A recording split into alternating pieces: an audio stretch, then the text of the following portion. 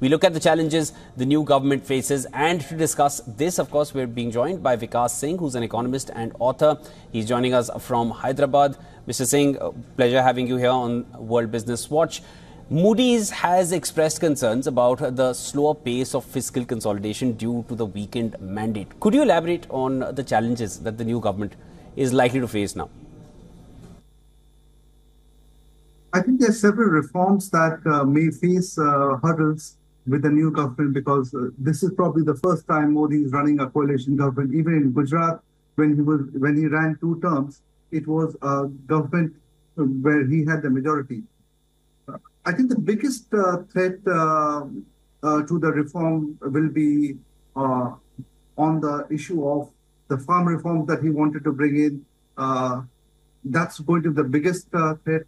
Similarly, he wanted to bring in labor reforms, the ease of doing business. He may face significant challenges to bringing those reforms. The trade union will oppose it, and if the trade union opposes, his coalition partners will not take it positively. Thirdly, his focus towards privatization and disinvestment will also face hurdles because this may lead to job losses. So these are some of the challenges that he will face. The land acquisition is another challenge that the Prime Minister will face, because over the last 10 years, the government has made tremendous progress in investing in infrastructure development. The result of that has just beginning to show up. But with the coalition government, he will face immense challenges from his coalition partners if he wants to acquire land, which is key to infrastructure development. Mr. Singh, yeah, please go ahead. There's also challenges. I think the biggest threat to the reforms will be in the area of agriculture reforms. I think Indian farmers need a holistic reforms. Just putting subsidizing the farmers is not enough. We've tried doing that for the last 70 years. I can't imagine 50% of India's population living on 16% of the GDP. So India needs a holistic farm reforms, and that, in my mind, is something that will really slow down the reform process. The government needs to bring in its coalition partners together to bring in those reforms, because reforms are the only way India can grow at 8%. Mr. Singh, now Fitch Ratings has highlighted hurdles for the government's reform agenda. You've mentioned a few of the major challenges that are going to come in carrying out those reforms. From your perspective, what are the key reforms that could face the most significant obstacles? If you can elaborate on it further, and how might this impact India's economic outlook? You've spoken about the reforms regarding the rural sector. If you can elaborate further. Yeah, let's focus on the agricultural reforms. As I mentioned earlier, yes. I think this needs to be done. Over the last 70 years, we've tried everything to enhance farmers' income. We have given them loan waivers, we've given them fertilizer subsidy, we have given them MSP. But I think those have been positive steps, but they don't really solve the real issues.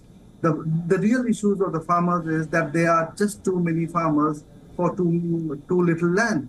The farmland halves every 7 years, and I'm saying that because the data shows that if an average farmer has 3 children, over the next 20 years, the farm is divided by 3. So every 7 years, the farm is half. With low land holding, there's no way a farmer can make a livelihood out of farming. So that's a big challenge. The government needs to bring in holistic reforms in that. Now, Nitish Kumar and Chandrababu Naidu, I mean, they're seasoned politicians. Both of them have been chief ministers earlier. Naidu is known for his reformist view.